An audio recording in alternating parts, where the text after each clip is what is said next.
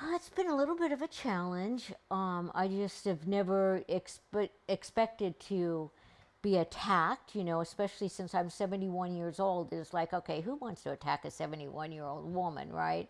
Um, but I had some bruises on my body after the attack, so that kind of still keeps it reminding me of what happened. And as the bruises fade, hopefully it's going to go away. So I keep on like repeating it in my head, thinking, is there anything more that I can think of that would help the police in finding this guy?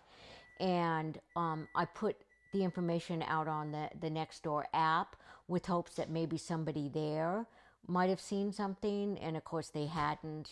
They did see the police presence after, but that's it.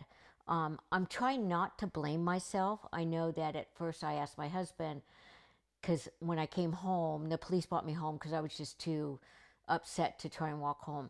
So they brought me home, and I asked my husband the way that I was dressed. I said, do I look provocative in any way that would cause somebody to want to attack me? Because, that's kind of like the stereotype, right? And he said no. And then I got to thinking after, I shouldn't be blaming myself for what happened. It's not my fault. It's the individual that attacked me. That's his problem, not mine. Every time that I walk, number one, I have my earbuds in, and from listening to others, I should probably only have one of my earbuds in. And I am hard of hearing, and so I'm constantly, when I do walk, I turn around and I look to see, mostly for bicyclists, because they don't always announce themselves when they're coming up. And when I was walking that day, I did turn around and I did see the guy. I remember vividly seeing him, but didn't think anything of it, right? And then the next thing I know is that I'm being attacked from behind, where he put his hands on my breast, and I screamed. And at that point, he had also thrust himself into me. And when I screamed, then he grabbed me harder. And I think that's probably what caused the bruises. So, yeah, it was just, I can't believe this is happening. And when I turned around, I said, you asshole, I said, get back here. And like the guy's going to come back, right? But it was just my reaction. And I started running after him because I was determined. I wanted to get this guy caught. Obviously younger than me and could, run faster. I'd stopped a couple of bicyclists along the way to see if they would at least go follow him. I wasn't asking them to stop him, but nobody was willing to do that, which was kind of disheartening that nobody would come to my aid. Your instinct was to go and try to fight. Yeah, definitely.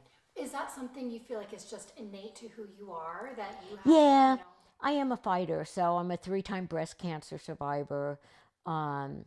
I come from a large family. I was sexually abused as a child. So it's like, yeah, I've got that fighting instinct. I was one of the first female programmers in the United States and computer programmers in California. So it's like, that's all of me just fighting to get ahead. The female part of me, wanting to exceed and be better than the man out there, if you can say. when you speak to women, your friends, people around your age, has you sharing your story and this becoming something that the media and the news has picked up, has it changed their thoughts about how they, go out and walk? Well, and a number of them my age in this neighborhood here don't walk by themselves. They walk with somebody else. So that's something that I'm just going to have to do. Me walking is my own little relief factor, being able to get out there by myself. I listen to music or, just being out there. I can go at my own pace. I don't want to be held back by somebody else. So that's why I do it. It's not that I don't want to have friends with me. It's just, it's my time. And do you feel like now your time is that time is compromised? Yeah, it is, because I actually have not gone to walk since that, and I've got to figure how I do that, because I do need to stay physically active. So I don't know, do I walk the block here a number of times? No, that's not fun, I want to also be having fun when I do what I do. So, and I don't want to go to a gym and walk an inside track, because again, that's the same thing as just walking around the block. I want to be outside and enjoy the trails that I have for the 3 years that I've here. They're beautiful trails. And Utah to me has always had that stigma of being like a very safe, crime-free area that we chose to live in, more of an older community. But that's changing over time, which I don't have a problem with that at all. Because we did come from a big city, we like to see the growth here in St. George. I know some people don't, but we like seeing that growth here. How was the police response with you? I know there was a large presence of police, but how has that kind of process been? Yeah, so at first, I had a backpack, like a fanny pack on that I had my phone in. So I struggled to get my phone out and, gee, how do I call 911, And I had my earbuds in, so I took my earbuds out and called. And the lady on the phone was very, very helpful, and she said, just stay with me. We'll get somebody over there. It didn't happen within seconds like it was kind of led to believe. It did take a little while for them to get to me. And then I know at one point they asked me to stop running, but it was like, that was another thing that I look at. Had I not stopped running, would I have been able to have seen the guy where he ditched out or whatever, so that's okay. But overall, they were very empathetic. And then they had 2 female officers that actually talked to me after to get all of the details. But initially, it was a motorcycle cop and not a cop, a policeman. A motorcycle guy came by, and then there was a guy that walked with me the back part of the trail, so to see if we could find the guy.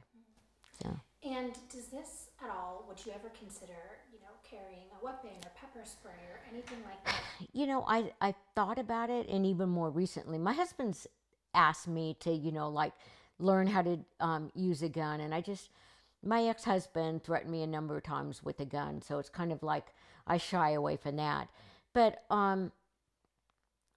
pepper spray or a stun, something like that, I'm afraid that they would overpower me and then use it on me. Because even though I broke away from this guy, I'm not really that strong. And, I am concerned about having to use something like that.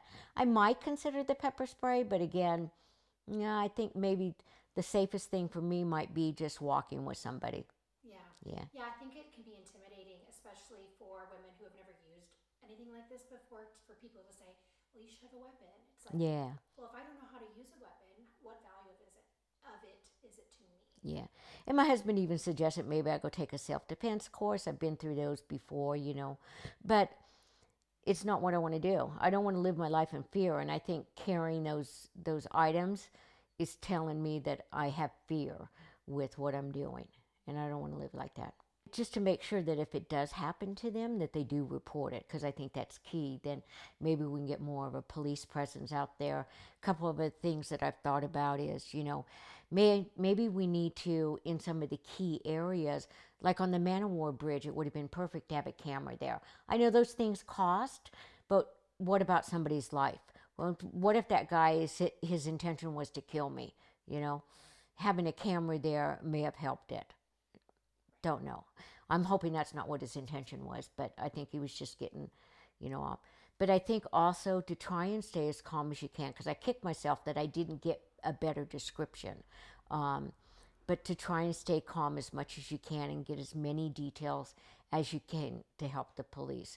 Because them to try and find somebody, now mainly based upon black pants and a copper, brown shirt, what does that tell you? You can't go stopping everybody that looks like that.